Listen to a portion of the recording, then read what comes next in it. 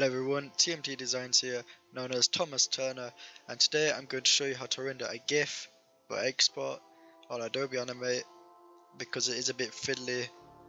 So first of all, what you do is create your animation. Like here, this is my animation for my watermark. It comes in nicely and then it goes out. It's on every single video of mine. Okay, so how do you export it? So you go export, you go to file, export, export animated GIF. Make sure you've got no color of as your background. Okay. I found this fiddly to begin with, so that's why I'm doing a tutorial. So now let this just process.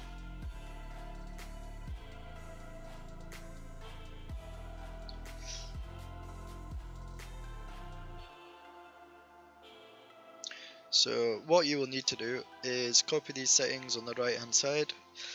I'll go briefly through them. So let's go, there we go. 59. So what we can do, you can either preview it and it'll open an internet browser, or you can just preview it by clicking play.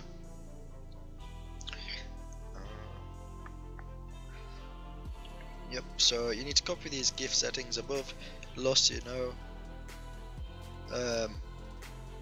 but that doesn't really matter.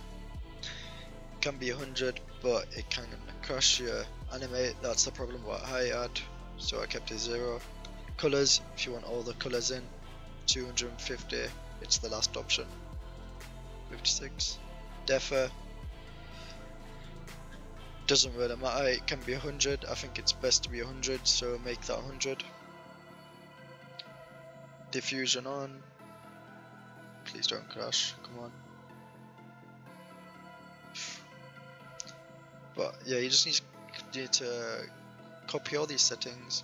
Width and height and percentage are optimized, and make sure your transparent option is ticked, and then click no, and click no transparent differ, and then just click save, and save in your area where you want it to be saved. Just gonna put that, then it'll just save.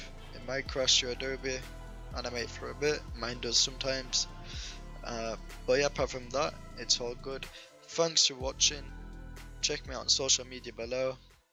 Like, comment, subscribe, and peace.